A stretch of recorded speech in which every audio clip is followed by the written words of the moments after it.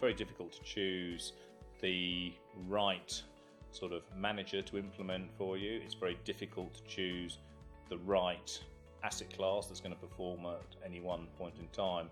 So the importance of the decision, and there's plenty of surveys to show it, whether you're DB, DC, private individual, your asset allocation choice is the most important decision that you will make in any investment planning, particularly in the longer term. And I think that's always the problem, is that people have to think a lot longer term than their normal intuitive horizons. This is not looking for Amazon Prime 2-hour delivery.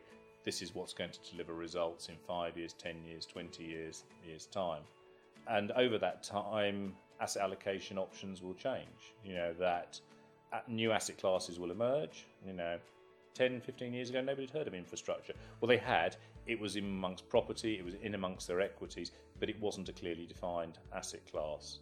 Real estate used to be very popular in the 70s. It fell out of favour in the 80s and 90s when equities were the only game in town. It's now back in favour as some form of alternative. The private equity market has only evolved over the last 20 or 30 years, and again, that's changing through various iterations. We have multiple different types of hedge fund strategies. We have different ways of doing things. But it will always come down to the thing, fundamentally, make the right asset allocation choice. The most crucial thing is to define risk. And risk comes in a number of forms. That it's not obviously just the ones you can easily model. So yes, we understand movements in rates, inflation, equity and credit. But how do you model reputation? How do you model operational risk? How do you model changing regulation? Often I'm sort of challenged. We invest a lot in the African continent, and people say, well, are you worried about sort of corruption issues? And we say no. We think actually we're very aware of them. We think actually there's a lot of transparency, and if there are some local issues, we're probably better informed about them. The truth is that actually I've probably lost more money as an institutional investor through the unanticipated actions of civilised Western governments, things like QE, the various bad asset programmes, sudden abolition of tax reliefs in budgets.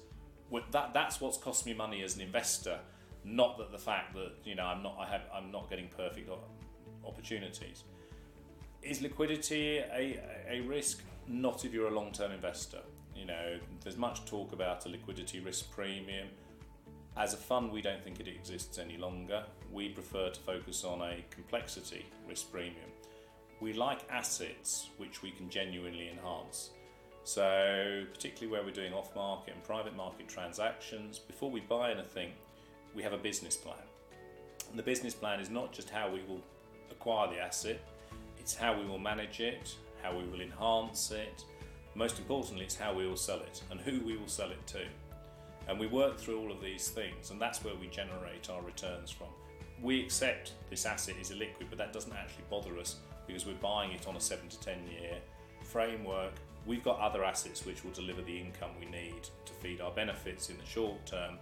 We're worried about the big sort of cash waterfall that's coming in the 30s and how we actually have enough assets to pay that off.